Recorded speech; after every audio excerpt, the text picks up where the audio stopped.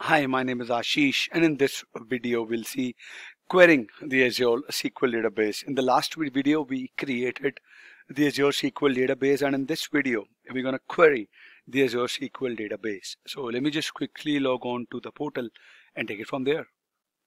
I'm logged on to the portal, and this is the database that we created.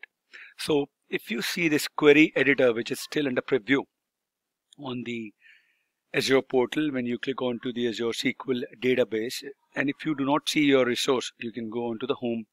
You can either search for your resource group here, or you can search for all resources by clicking on here, and you would see your database, and then you can click on query editor. Right, so now it gives us an option to log on to SQL Server using SQL Server authentication via Azure portal. Right, so if you have SQL Server Management Studio installed on your laptop, you can do it, and if you do not have it, then you can enter the here. So it says that you cannot open server this by this IP. This is my public IP, right? So to do this, I would have to go to the server firewall. So you click on here, you go to the server, right? You can click on show firewall settings, and this is your client IP, that is, you can click on here, add client IP, and this would be added here, right? If you do not know, if you don't want to do this way, you can go to your database. You see there set server firewall. You click on this option, it will take you to the same screen on which we were earlier. So you click on add client IP. Your IP would be added, start IP, end IP, and do not forget to click on save. That is how you'll get a notification that it is updating your server firewall rules. And if you want to add more client IP, if you want to give this access through a public endpoint, if you want to access it from any other laptop on a public network, then you can add that client IP as well. So I've added my client IP.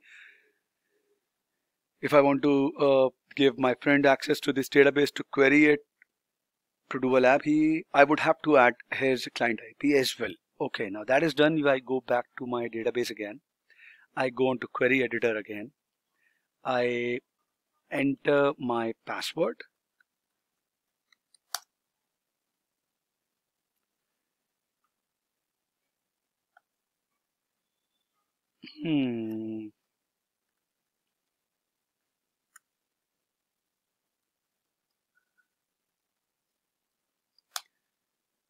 Okay, the password, the caps lock was on. That is what it was asking. It was saying that it's the wrong password. So now I have been connected to my database.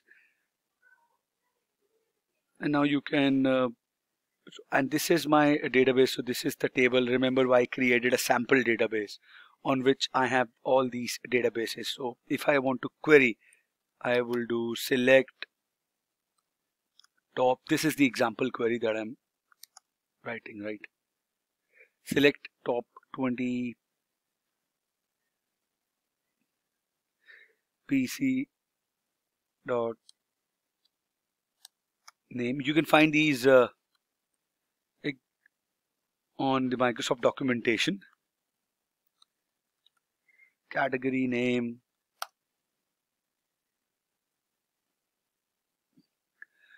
I would get product name as